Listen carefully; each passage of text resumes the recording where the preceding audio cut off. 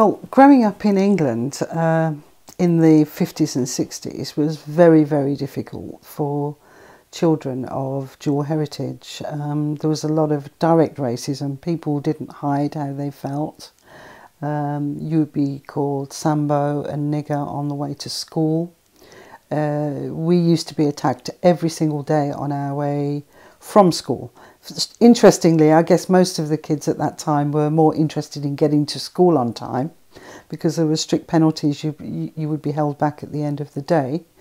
But on the way home, we used to find ourselves cowering on bomb sites which were left over from the Second World War, and people, other children throwing house bricks at us and doing anything to attack us and hitting us with sticks. At that time, my father used to insist that my brothers were responsible to make sure that I was safe, and I really did feel that. My brothers would stand in front of me when the missiles were being thrown, and they lived quite a tough life in those days because it was a time when there were notices on guest houses and boarding houses that would say no blacks, no dogs, no Irish.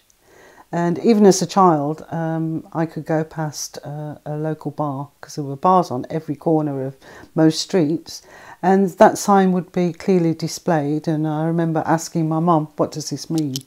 You know, and she explained to me that some people are racist and they don't like black people, but you have to stick your head up and be proud of who you are. And I love my mum for that. She really did support me in terms of the racism that we had to face, and so did my dad. So yeah, we'd go backwards and forwards to school and be attacked. We had to sit in class and teachers would read stories about Sambos and nigger boys, 6 little nigger boys. And it was so embarrassing. That's the word that I felt at the time. So that was the racism about not being white and about being black. In my case as well, I would get people saying to me, just get rid of that hair. And I say, what do you mean? They'd say, well, nobody would know if you got rid of the hair. So there was an issue about my hair. And I remember my mum getting me to have my hair straightened. And I hated it. I liked my curly hair. I loved it. And consequently, I don't think I've ever had my hair straightened since. Something that happened, I think it was 1993, when I actually had a dream. And it was such a vivid dream. I woke up in a hot sweat and I recalled the dream. It was shortly after my father died. And in the dream, there was an African dance going on. And all I can say, it was something that I did not recognise. There was nothing in my world that could tell me what was this person or creature that was dancing in my dream and beckoning me to come. The figure was dressed in grasses and there was a lot of red cloth as well, swinging, and it was almost as though he was turning and turning and turning. I feel it was male, this figure, turning and turning and dancing, and there was fire, and there was a hand outstretched, and he was drawing me in and calling me to come. I guess it meant a lot to me because there were no reference points. I'd never been to Nigeria. I didn't know hardly anything about it apart from the things that my father had shared about his culture, which he felt he had a duty to do so that we would know something of who we were. But, you know, we didn't know, really. We didn't know what he meant. We couldn't actually picture, I couldn't picture what he talked about often. But so I had this dream. I felt completely elated. It made me want to go. I felt my ancestors were calling me and I had to go. What did I do about it? I decided to track down my uncle who I knew lived in London, and I managed to get his number and I called him.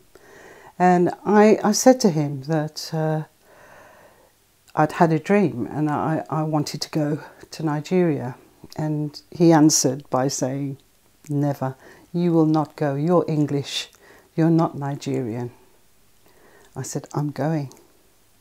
6 weeks later, I had organised myself enough to go. Eventually we crossed the bridge. Before we went to the family compound, because the uncle had not arrived yet, we went to visit some neighbours to my family. And they started pulling out photographs. And they pulled out a photograph of my great-grandmother, amongst others. And I was absolutely stunned because I looked just like her. I was looking at myself at 60, 70 years old.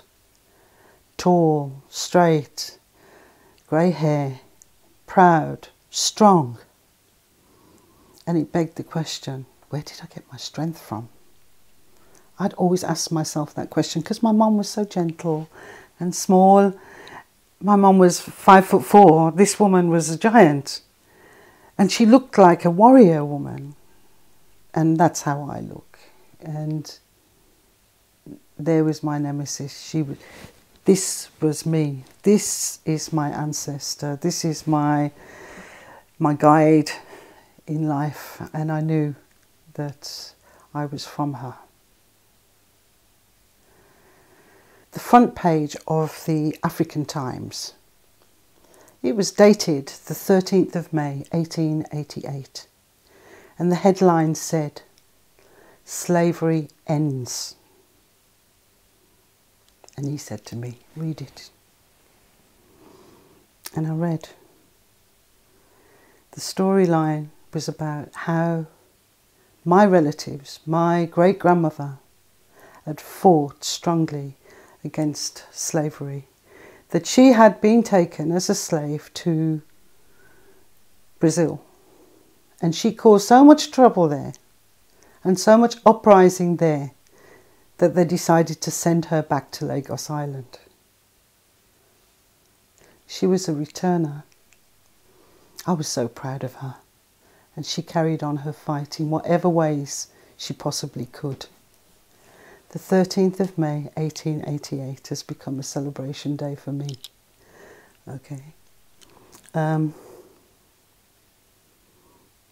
My great-grandmother did not want to lose her name as a slave, and when they returned her,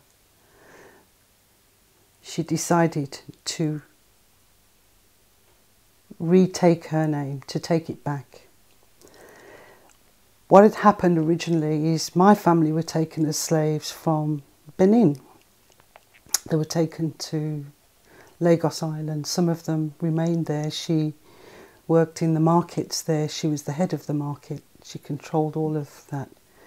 Then she was shipped herself to Brazil.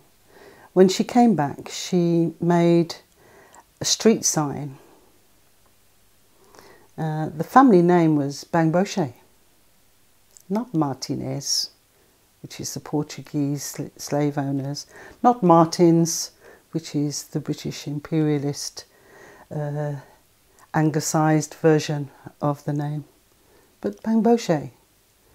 And at that time they were denied the use of their own name.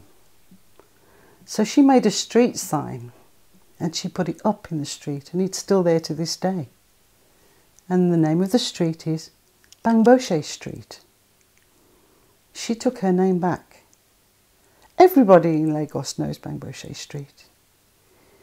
So now I know when I tell people, they say, oh, when I speak to Nigerians anyhow, they say, what is your family name? I say, my family name is Martins. Oh, which Martins? I say, Bangboche Martins. They say, ah, Bangboche Martins. We know you people. You know, the family is well known for what they did. And I'm really proud of that. If I could share one nugget of wisdom with you about what I've gained from my journey, it would be to embrace who you are, to hear the categories that people try and fit you into, or the boxes that people try and fit you into, but to know that you don't have to fit into anybody's idea of who you are. In order to do that, though, embracing who you are is also about accepting all sides of you, whether your mother is Irish, your father is Asian, Indian.